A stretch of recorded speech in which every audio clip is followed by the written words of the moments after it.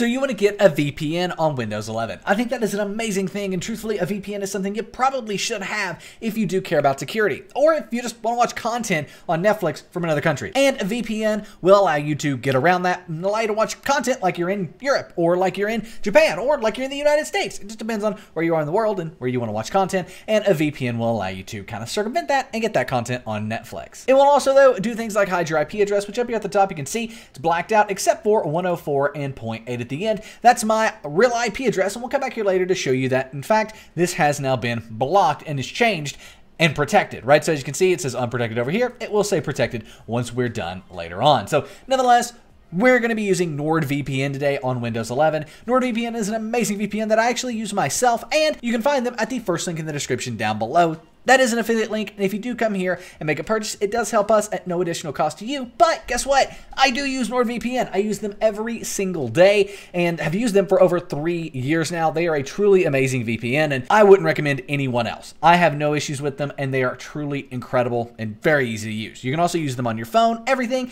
using this one subscription. So you can see some of the perks down here that they have over others, and they are very, very fast. That is one thing I have noticed. But nonetheless, just go ahead and click Get NordVPN plus gift here, or just click NordVPN there. Now I'm going to be using a 1-month plan for this simply because I already have a yearly subscription to NordVPN and don't need another one. So just a month here. I'm also going to remove the NordPass Premium. That's their password manager. You can get that severely discounted if you do the 2-year plan. But again, I'm doing the 1 month because I've already got an account. Let's go ahead, continue to payment here. It's then going to walk us through the rest of the process. So you're sure you don't want that awesome deal. And we're going to go ahead, enter in our payment information, get this purchased, and I will meet you on what I call the landing page or the post-checkout page. So once your payment is complete, you want to go ahead and click Activate Account, and they're going to need to confirm your email address here. I'm going to go ahead, do that. You also need to create a password to log into your account. Finally, you will land on a page where you can start the downloading. Now, as you can see, there is download apps here for mobile, and I do recommend getting this on mobile because it's very, very good, but there's also just this download button. When you click on that, it's going to download NordVPN for Windows 11.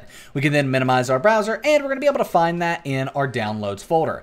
To get to that, just click on the little folder icon in the bottom of your screen, and then click on Downloads on the left-hand side. There is NordVPN setup. Double click on it, and now it's going to open up the installer for NordVPN. You will need to confirm that you want to install this program. Yes, it's 100% safe to do that, so you're good to go. Then go ahead and click Next, and it's going to install it. And then once it installs, it's going to ask you if you want to create shortcuts. You do want to do that. At least I would.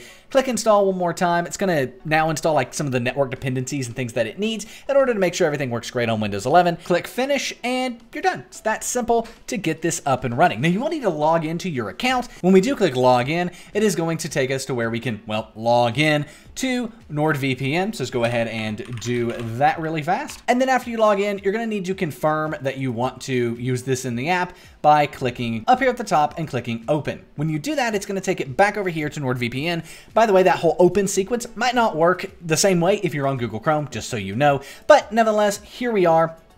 We are in NordVPN, and you've installed a VPN on Windows 11. You can select where you want your VPN to be from. For example, if you wanted to be from the United States, you could do that by scrolling down here, clicking on United States, and now it's connecting you to a server in the United States. If you want more specifics, you can click around and connect to specific areas, or what's cool is you can scroll over here, and let's say you want to see, go here. It's going to be Norway. Click on that, and boom, now it's like we're connecting from Norway instead of the United States, even though I am in the United States.